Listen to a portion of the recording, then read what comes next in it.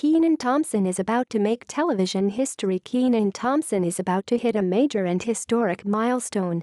Next month, the actor will become the longest-running cast member in the history of Saturday Night Live, breaking a tie with Darrell Hammond, another comedy legend. The 39-year-old recently sat down with CBS News and reacted to news of the record. "I guess I'm indirectly making sure of it," he said. "Supposedly I'll break it once we start the season, so I don't have any control over it. It's insane to think about.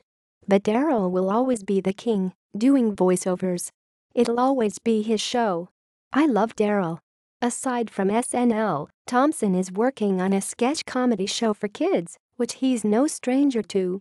After all, he made his initial fame from entertaining kids on the shows All That and Kenan and Kel. Thompson's also been heavy on his philanthropic tip. He's been promoting Dine Out for No Kid Hungry program and helped kick off the No Kid Hungry bus tour in Nick earlier this week.